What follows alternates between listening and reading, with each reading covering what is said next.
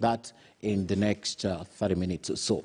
Sports Cabinet Secretary Amina has now disclosed that they were given 498 million shillings to construct the Jomo Kenyatta International Stadium in Kisumu City. That will be the venue of this year's Madaraka Day celebrations. Now, she spoke amid conflicting figures doing rounds in the social media, discussed over the total costs allocated for that project. Many Kenyans, many of you, have mocked the current appearance of that stadium compared to the initial artistic impression after completion. Willie Lusige was there.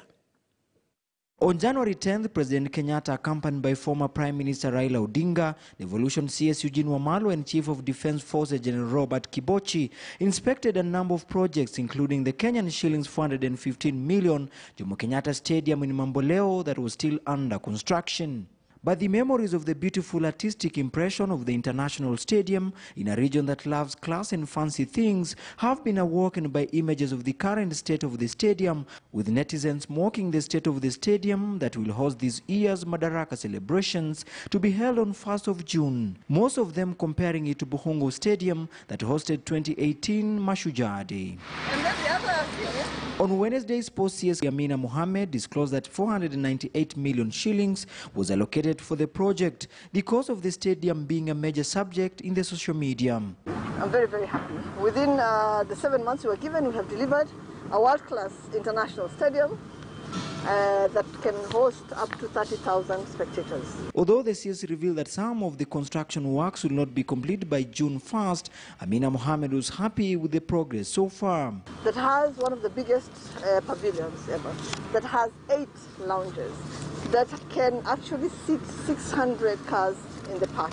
The CS told critics to appreciate the work done in a record of 7 months, as was directed by President Uhuru Kenyatta. It's like you moving into a new house, yeah, and seeing what some of the challenges are. So this gives us a fantastic rehearsal, actually, for this facility.